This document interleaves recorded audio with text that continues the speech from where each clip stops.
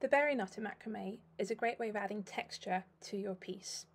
If you're interested in learning more about macrame knots, please be sure to check out the rest of my videos or visit my website or my Etsy store for full macrame kits.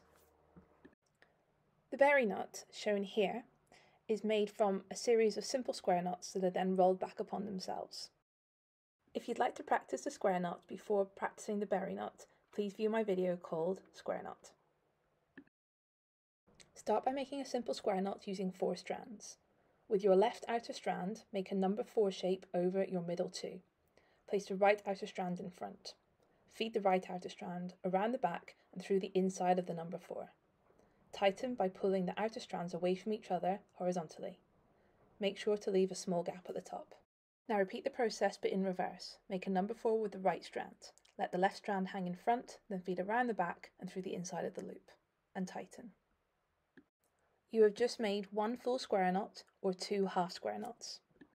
Starting again with the left strand, repeat the process above and make 3 more half square knots or 1.5 full square knots.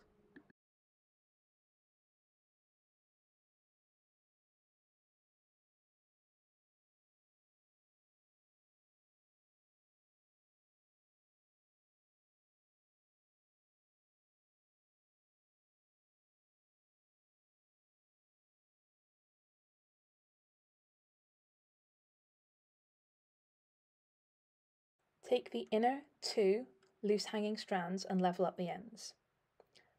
You're going to feed them through the small gap that you left at the top.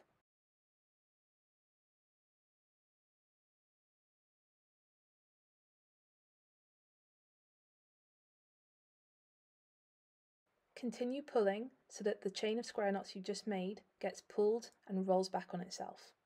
Using the 2 outer strands as before, tie another half square knot underneath to secure.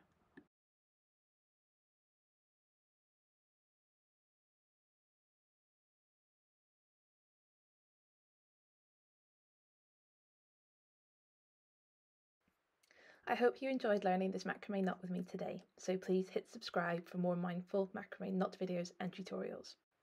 You can also check out my website or Etsy store to see my full kits that contain all materials and full instructions where everything is cut to size for you in advance, leaving you to focus on the fun parts of the learning and the creating. I love to see pictures of your work, so please follow and tag us on Instagram and Facebook, and don't forget to follow me for more inspiration and details of any upcoming in-person and virtual workshops.